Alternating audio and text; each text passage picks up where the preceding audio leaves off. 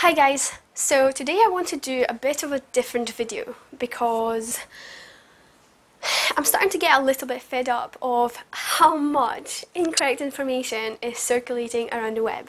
So today, probably one of the hottest topics ever, let's talk about carbs, okay? I think over the years, the truth about carbs have been twisted so badly to sort of suit the needs of the marketing campaigns that it is time I'm untwist it. Okay, so let's start talking about the digestion process, okay, because that's where it all begins, okay? So, when you eat carbs, whether it's pasta, rice, your body will break it down into glucose. And in simpler terms, glucose is simply sugar, little small sugar units, sugar molecules that travel around your body in your bloodstream, okay? Now, when they are broken down into glucose, they will travel through your small intestine, and there's two things that can happen, okay? Now, the first thing is your body will use it as an energy source, okay? Carbs, glucose, sugar is your body's primary source of energy, okay? So whatever you're doing, it will first grab carbs, okay? Now, the second thing that can happen is if you have too much, let me emphasize, too much sugar in your bloodstream, then it gets converted into fatty acids and stored in your liver. So yes, so the truth that carbs can make you fat is true, but just hear me out before you jump to conclusions, okay? The glucose stores in your liver and your muscles can be reverted, that whole process can be reverted when your body needs energy, okay? So say if you're exercising and you need energy, the first thing your body will want is carbs, okay? Glucose stored in the liver is used to maintain and normalize your blood sugar levels through a process of glycogenolysis. Okay, I apologize, it is a scientific term, but it is almost impossible to talk about carbs or fats or protein without any sort of science.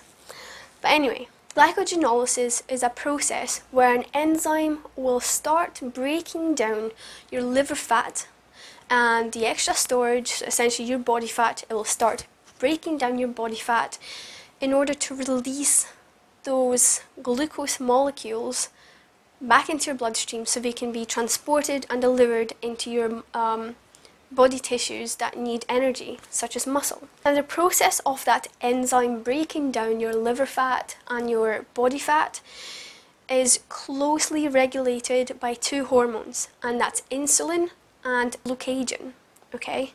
Both of those hormones work together in order to regulate your blood sugar levels, okay? So insulin isn't a bad guy, okay? He's trying to do his best to make sure that your blood sugar levels are good, and regulated. So just to explain a little bit more, insulin will reduce glycogenolysis if there is already too much sugar circulating in your blood, whereas glucagon increases glucogenolysis in order to bring your sugar levels up. So yes, so just to clarify, yes, insulin, which is raised by carbs, reduces the breakdown of your body fat. That is true. And glucagon increases it, okay? That's just a hormone that sort of works closely with insulin. And it gets triggered by the levels of your sugar in your blood, okay? So this is where the twist comes, okay? 50 to 55% of your total daily calories should come from carbs, okay? When you think about it, that is a lot of calories, and an average person can store 2,000 calories of carbs, which is a lot of calories, If you're a woman, I mean, I know if you're a guy, you eat a lot more calories, but if you're a woman, normally women tend to stay within sort of 1,600 to 1,000 to like 2,000 calories a day.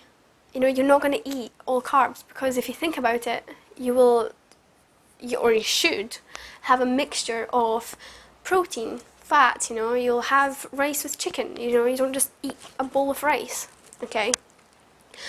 So the whole process of insulin and carbs inhibiting your weight loss is this tiny. This tiny. It doesn't happen if you just eat a portion of rice, okay? You can still have 3 to 5 meals that include carbs, okay? And I know what's the next question that you're going to ask. Why do low carb diets tend to work so much faster? Actually, they kind of don't, okay? I mean, some people do respond better to obviously limiting carbs. It is body diets in general are body specific, you know, whatever.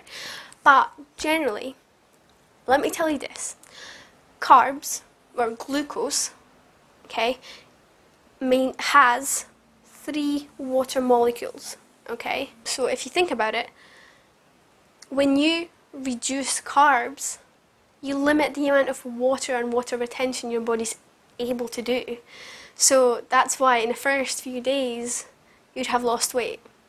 But in reality, it's not body fat, it's not your actual weight, it's simply the water that you've lost as a result of limiting your carbs. I hope that this helped, and I hope that this clarified, and eat carbs, please, because your body needs it. Your body needs carbs, fats, and protein, okay? There shouldn't be no carbs, fat, and protein. It should just be a balance of things, okay? That is how your body functions the best, and this is what you should do, okay?